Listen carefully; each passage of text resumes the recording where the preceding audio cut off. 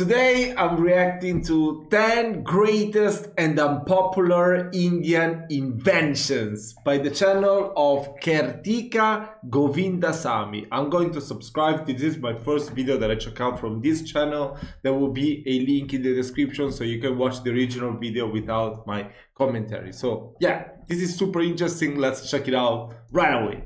Isaac Newton and the Apple story. Wait, let's bring it back. When it comes to history, I don't really think our school books do enough justice about it. Everyone knows about the Isaac Newton and the Apple story, but how many of us know about the stories of Ramanujan and C.V. Raman? Let me ask you a question. I don't know, unfortunately. Name 3 great inventions that changed the course of the world. Now, when I said invention, most of us would have automatically thought about an English name, a French, a Greek, or to simply say a name from the West. But do you have any idea that India has a rich history of discoveries and inventions, and many of these have significant impact on our day-to-day life? So today I'm going to tell you the 10 things that were discovered in India that changed the history of the world.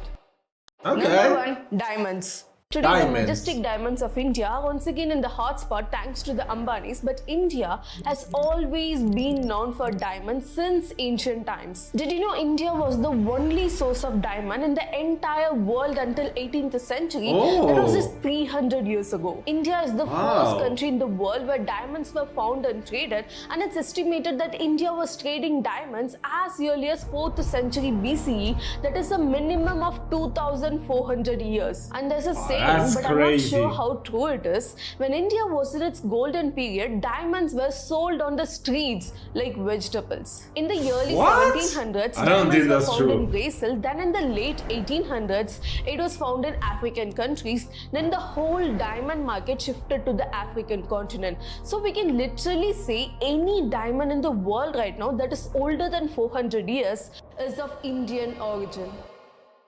Number 2, buttons.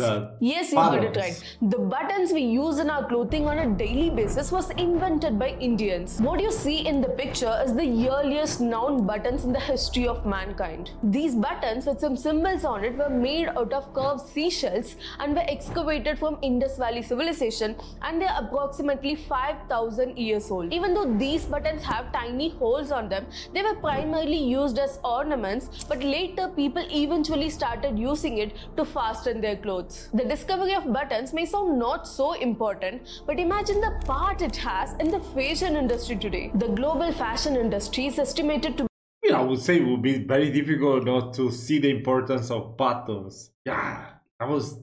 I can't imagine, like, jeans could never be a thing, for sure. Worth $1.7 trillion today, and indeed now is the best time if you're planning to start a business. There will be no fancy clothes, and most importantly, if you're someone who's going to do it from scratch, Odoo can be your savior. Odoo is an all-in-one management software that provides entrepreneurs with a range of applications to simplify the day-to-day management of your payment methods.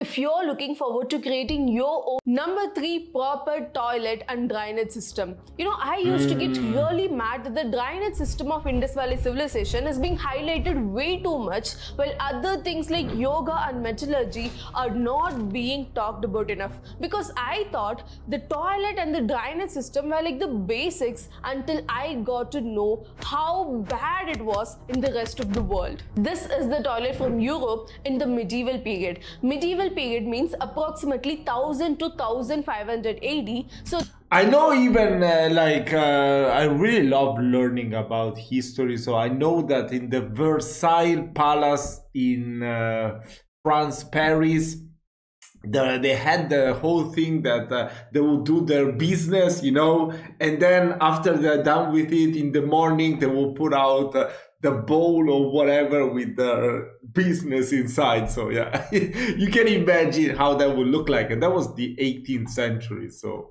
yeah, come on.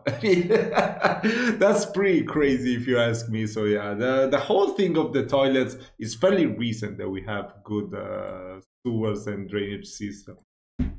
anywhere between 500 to 1000 years old. This type of toilet is called wardrobe and it's usually located at the top floor of the castle. The people living in the castle would do their business there and some poor guy would clean their mess below. In another model, it would just end up straight on the streets. Reportedly, there was no water involved. But in ancient Rome, it was little better. Toilets were built like community places where men sit together and do their business and the water running below would clear the waste. Now what's they actually use those from the pee. They will collect the pee, the Romans, and then they will use it as an agent to mix in with other stuff to create the detergents, you know, to clean your clothes.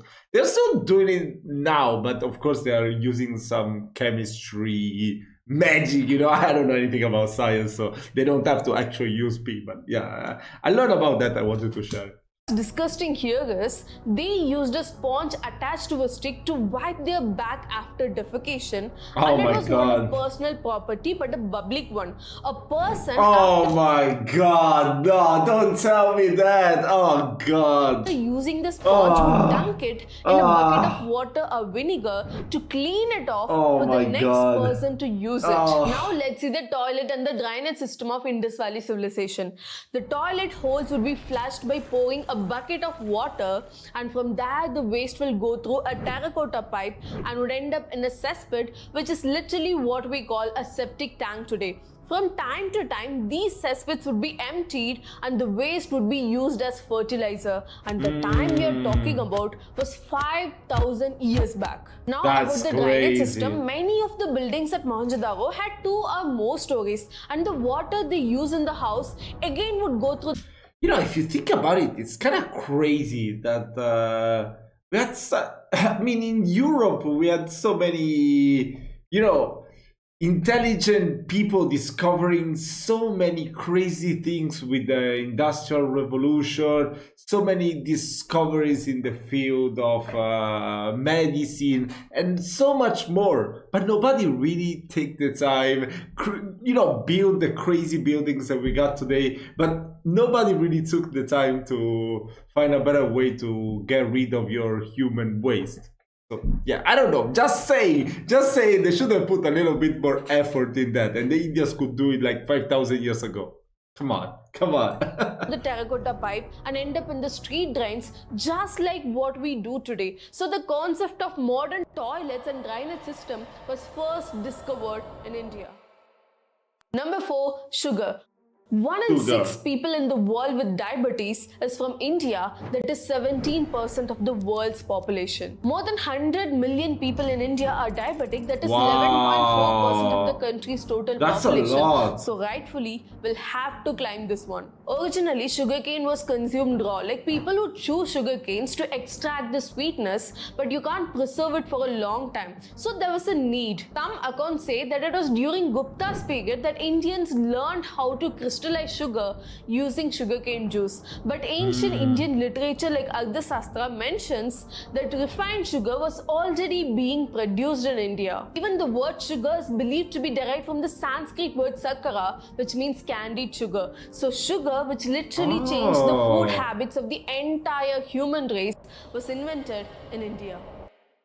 Number 5, steel and metal works. Oh my god, this is the most underrated one. Ancient Indians. Why does she sound so angry when she's listing all of them? Indians were literally the gods in metallurgy. Have you been to Qutub? There's a 1,600-year-old iron pillar from Chandragupta's second period. It has been standing there and open in the sun and rain for 1,600 years and it has not rested yet. Now imagine how advanced Indian must have been in metallurgy. For over 7,000 years, India has had a high tradition of metallurgical skills. We can actually back it up with 2 sources: archaeological excavations, literary evidences. The first evidence of metal in the Indian subcontinent comes from Balochistan, where a small copper bead dated back to 6,000 BCE was found. By 3rd millennium BCE, the Harappan people mastered the art of metal casting. They melted metals like gold, silver, lead, copper and bronze and made variety of objects and ornaments out of it. In an excavation in 1962 near Udaipur in Aravalli Hills, some copper copper tarts, quartz and glass-like materials were found which dated back to 1800 to 1600 BCE, and those glass-like materials were actually the waste product of the copper smelting industry. So this proves there was a systematic copper smelting industry there some 3500 years back itself. Not to mention the first ever form of steel, wood steel, was invented in India. It's not exactly clear when it was invented, but the earliest mention of this was found in the Alexander's invasion in India. It said that Alexander was gifted 2.5 tons of wood steel by Porus. Wow, that's Number 6, so cool. rulers are scales. Honestly, not many of us know about this. Scales or rulers, whatever you call it, it was first used by the people of Indus Valley civilization. Multiple measuring instruments were found at Mohenjo-daro. Significant among them were the scales made of ivory that was marked to about 1.6 millimeter. All over the region, the bricks are made of one size. The ratio of the length, breadth and thickness of the brick was 4:2:1. Same size bricks were used for construction all over the region. Number 7, cotton. India and its weaving history is a never-ending story. As per the latest archaeological evidence, cotton was probably first grown at Mehergarh, which is currently in Pakistan, about 7,000 years ago. So far, this is the earliest known to the mankind. And the Indus Valley civilization started cultivating cotton around 5,000 years back. Herodotus, an ancient Greek historian, mentions that Indian cotton is from 5th century. Herodotus is not the ancient Greek historian, he's the father of history as we know it today, so yeah. But he also is an ancient Greek historian. Century BCE, which is 7,000 years ago. By his account, we can also see that Greece was still unaware of cotton at that time. Number 8, the concept of university. Imparting education has always been an integral part of India. The Guru Shishya Paramparya exists, only God knows since when. But the concept of university, that also belongs to India.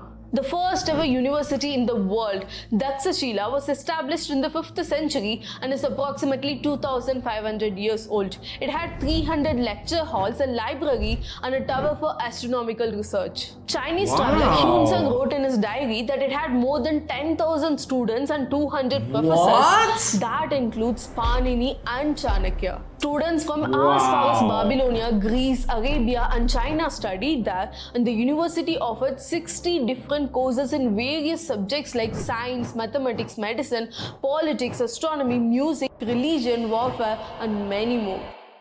Number 9, zero. Wow, that was really impressive.